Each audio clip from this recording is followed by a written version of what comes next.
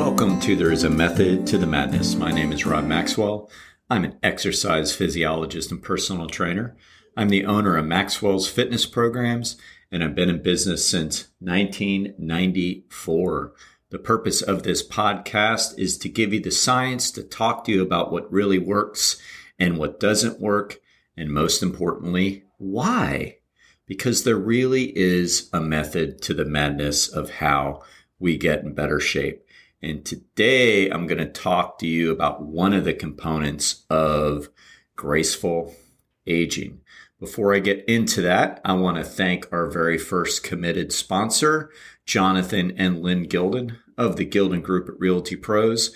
They are committed to providing the highest level of customer service in home selling, and they have the sales and the reviews to back it up. So if you need any help in the real estate market, give them a shout at 386-451-2412. All right. So let's talk a little bit about graceful aging.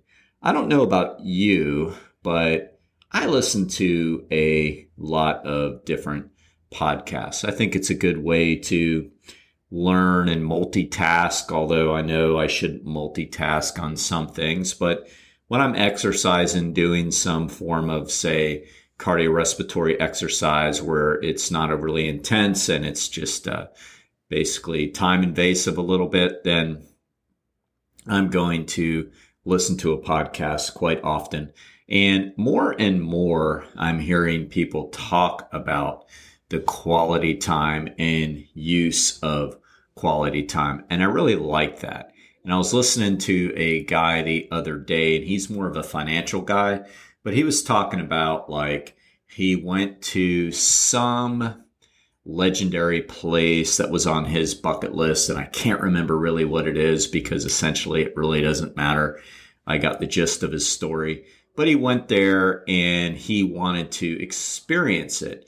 And it was one of these places to where you can climb to the top. It wasn't like an Everest or anything really that challenging that you would have to train for. It's just, the steps go up and you can climb up and be part of it. But what he noticed was when he went up to the top, and I think he said either his wife or his girlfriend was with him, he was the only one up there. And then he looked down and he saw all these people in their cars kind of looking at it, or they were down below taking pictures. And, he was insinuating that they really just were not in the condition to go up to the top and see this great monument, but, they wanted to be there and take pictures. So, that says a lot right there. I mean, that speaks volumes about many things, but what I took out of that and he took out of that is that, we want to be able to do the things that we want to be able to do as we get older. And fortunately, I have a lot of clients that absolutely get that. And that is their primary reason for working out.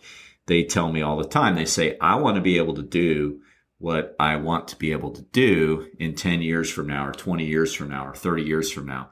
And that is a great mindset. I don't know how many times I've said it on this podcast that that is something we can absolutely do something about right now.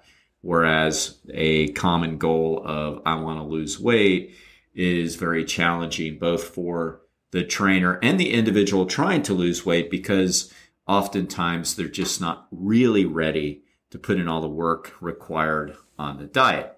But improving our ADLs is something that we can tackle. It's something we can do. It's something we can program for. And it's something that I absolutely see a lot of success with. So I'm going to go over what I believe are the 5 different mainstays of what I like to call graceful aging. And that is strength and balance and flexibility and mobility and cardiorespiratory endurance. Those are the 5 mainstays. And I'm going to talk about them this week individually. And today I'm going to go ahead and start with balance. All right. So balance is technically defined as being able to maintain your posture in space. That's a pretty cool definition. But essentially, I think we know what it means. It means being able to maintain a particular posture that you're in to the best of your abilities. So if you're standing on one foot, you're able to maintain that posture on one foot. That is an example. Now, one of the reasons why people have a greater likelihood of falling as they get a little bit older is balance. Another one is strength. Another one is mobility. So all of those three things we can work on. And as you notice, they're part of our components of graceful aging. But oftentimes, balance is somewhat misunderstood. Like, sure, there are things that affect our balance, like inner ear and internally. Yes, those things absolutely are out there. They're factual. I mean, I think we've all had them at some point or another. And, whether we can do something about that, that's more of a medical intervention type of thing. But then there's another component to balance that people, I don't completely know, or maybe I'm just in a world where I think it's normal, but maybe people don't understand that balance is very trainable. Improving your balance is very trainable. Now, when we are lifting weights, for example, we have different types of muscle actions going on. You're going to have your isotonic portion of strength training, which is your concentric and your eccentric motions going on with what we call the agonist muscle group. So what that means is there's a primary muscle group doing the work. So if you're doing bicep curls, for example, the primary muscle group is going to be the biceps. But we also have synergistic muscle groups and we have stabilizers. So synergistic muscle groups are helping muscle groups. They help the motion. So for example, on a bicep curl, the forearms are a synergistic muscle group. They're not contracting concentrically. So they're not actually shortening the elbow joint, which is bringing the fib, the radius and the ulnar. Boy, that was shouldn't have come so hard. The radius and the ulnar, bringing them closer to the body. All right. So in order to be able to do that, you have to have a strong enough grip. So if your grip's really weak, that's going to be limited and you're not going to be able to curl as much weight. So that is a synergistic helping muscle group. But the ones that are really, really involved in balance are called the stabilizers.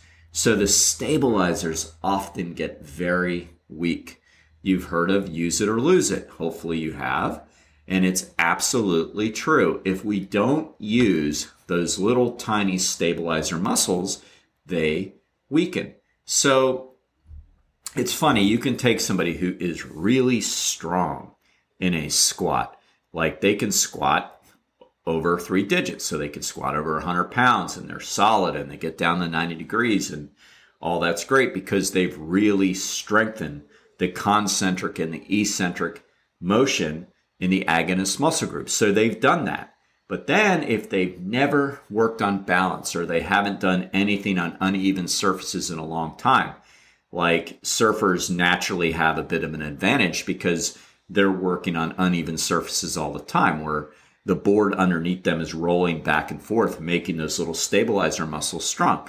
So if they haven't done anything like that and you put them on a Bosu ball, when they start to squat, you watch the ball just shake and shake and shake. And people are like, whoa, what is going on? I can't keep it still. I can't keep it steady. And that's because all those little stabilizer muscles in the ankle are weak. They're simply not used to doing that.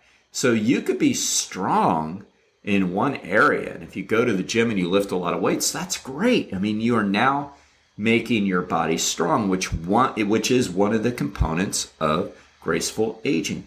But if you're not working on the balance, working on those stabilizing muscle groups, then you simply have no reason to believe it's going to improve because like everything, It's going to atrophy unless you use them.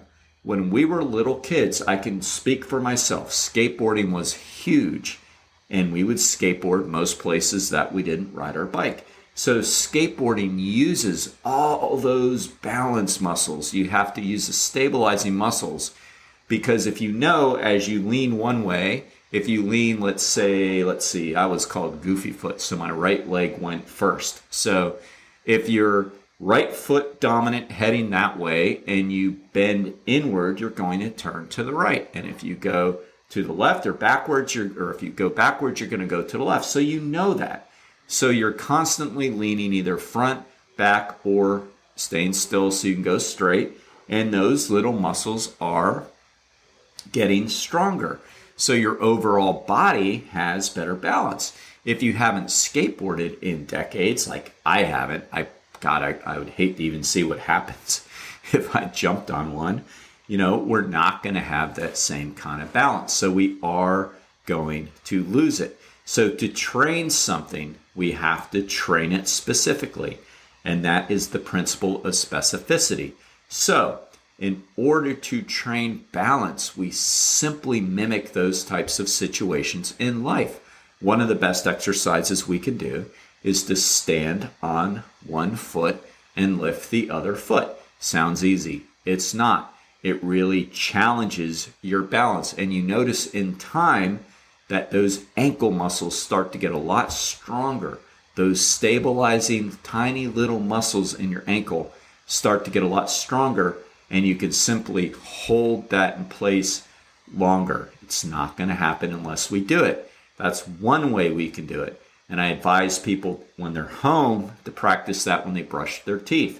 If you're brushing your teeth, which hopefully you do, stand on one leg as you do it for, say, 30 seconds, and then switch to the other leg and do another 30 seconds. And I guess you're supposed to brush your teeth for 2.5 minutes, right? Isn't that what they recommend?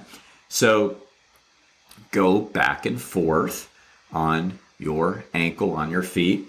And as you get a little bit better, start to lift the opposite leg higher and higher. That's one way we train balance. Another way is to work on unstable surfaces. So things like the Bosu ball, once we progress. We do our squats normally for strength, and then we can squat or do other exercises on a Bosu for stability. We don't really want to combine two things at once. Sometimes someone will want to do the main part of their strength exercise on an uneven surface. We call it like a Bosu. I don't advocate that, because then we're taking away the actual strength motion. So we really need to do both. We need to work on balance. We need to work on strength. And when we work on balance, we really need to work on balance. So the way we get better at that is to stand on that Bosu, and as we go down, try to get the shakes out of the ball. So we're not working on using more weight. We're not working on doing more reps. We're working on doing better reps. Like, can we go down with hardly any movement in the Bosu? That would be an improvement in balance. That means the stabilizing muscles are getting stronger. Another exercise we can do is we can work on actual step-ups, because we do want to learn how to pick up that foot appropriately, because a lot of times people fall because they're not lifting up their feet. And again, use it or lose it. If we're not used to pulling the toes up, which we call dorsiflexing, and lifting the foot up high enough, then that has also atrophied, and we're basically going to have kind of lazy feet when we step. So we can work on step-ups, all right? These are all things we can do in the gym. These are all things we can do for homework. These are all things that we have absolute control over. We do have control over our balance, and we want to start exercising that control now. Don't wait. Don't wait till you have balance issues. Start to work on it now. I can tell you, I'm a very fit individual. Balance is not one of my strengths. I continue to work on it now. We should all work on it now. All right. Now let me thank our second most loyal sponsor, Overhead Door of Daytona Beach. I've known Jeff for over 30 years and his son Zach for over 6. Great individuals. I personally vouch for them. They could do all the servicing for your garage doors, and obviously they could sell you the best product around. Give them a shout at overheaddordaytona.com.